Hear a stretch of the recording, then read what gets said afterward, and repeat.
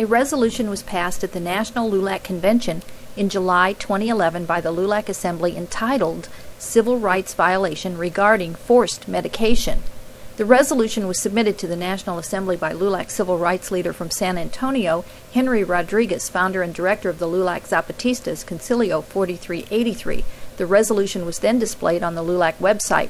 Subsequently, special interests challenged the resolution and it was removed at the direction of the LULAC National Executive Director because it was deemed controversial and a claim that procedures were not followed.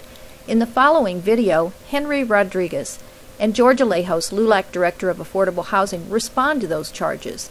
The American Dental Association admits that infants under 6 months should not be given formula made with fluoridated tap water if parents don't want their children to have dental fluorosis.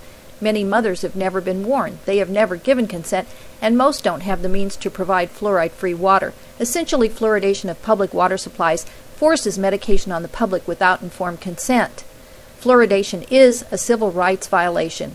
What other medicine can the government force upon you? None. Please stand with the Zapatistas on this issue, which affects the health of poor and minority children in families that cannot afford bottled water or expensive systems to remove the fluoride. Let us never forget, LULAC is a civil rights organization, not the tool of special interests that provide industry a way to dispose of toxic waste.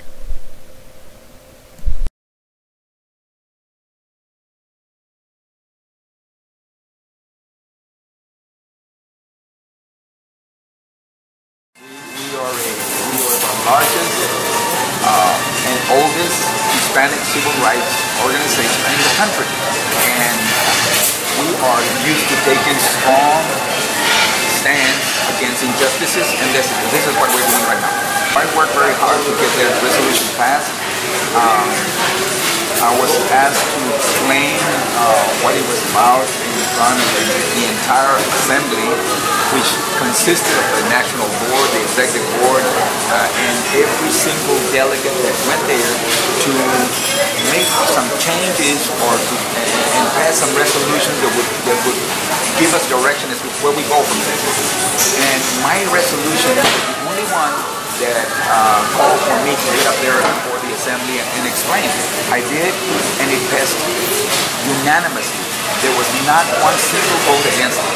Not one single vote against it. And now, for it to be taken off the website, like, they want to hide it because the controversy, we never have shied away from controversial issues.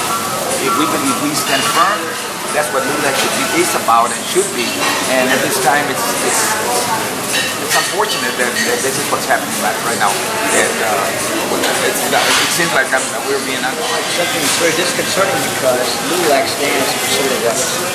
And the main issue regarding that resolution was it's a violation of our civil rights and that fluoridation is being imposed on us against our will.